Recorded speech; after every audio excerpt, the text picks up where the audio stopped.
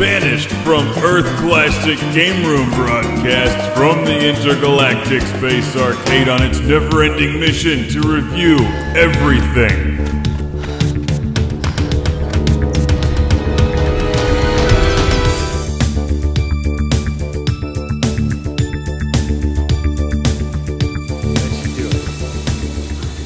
All right, try now.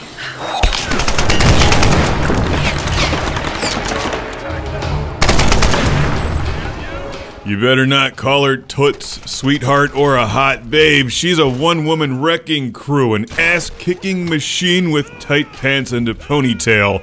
It's Tomb Raider Definitive Edition. Starring Lara Croft, who I always mispronounce as Laura Croft. No wonder she doesn't return my phone calls.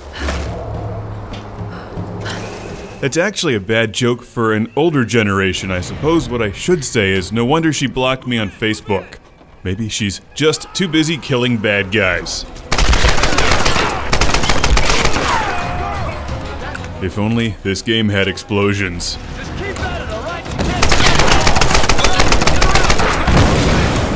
Oh, it does. Lots of them.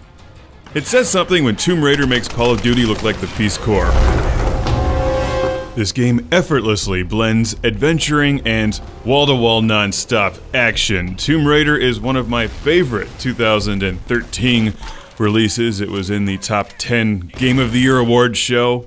It's an incredible reboot of one of the most popular video game franchises in history.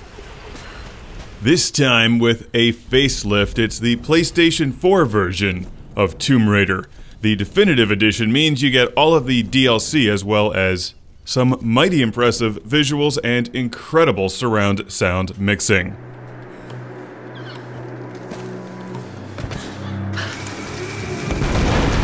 Tomb Raider looks and sounds good on the PlayStation 3. This version is just mind-blowing.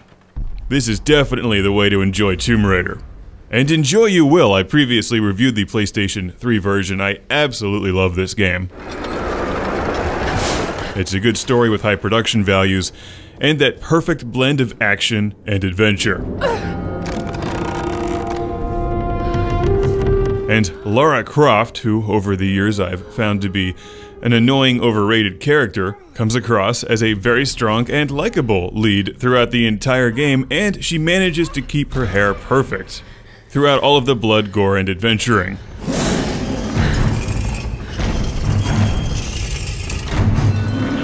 Tomb Raider is well directed, it's well made, good voice acting, good music, good sound effects, and a wonderful use of surround sound for atmosphere. I like everything about this game. And the Definitive Edition makes it even better.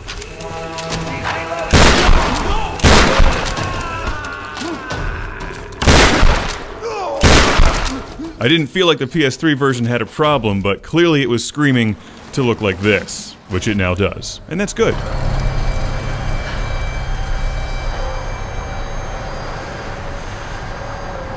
In addition to some multiplayer maps, you also get a number of different outfits for Ms. Croft to adventure and slay bad guys in. We have Jungle Commando, Airline Pilot, and Cammy's outfit from Street Fighter. That's actually not in the game, but you know, somebody just stopped the video and went to look for that. Puzzle solving has always been a big part of this series, and while the puzzles in Tomb Raider are not terribly difficult, in fact, they're downright easy the second time around. They're kind of cool and give her something else to do as she's running around the island, from which she has to escape. That's the plot of the game. I'm not going to give away the ending, but her hair is still perfect.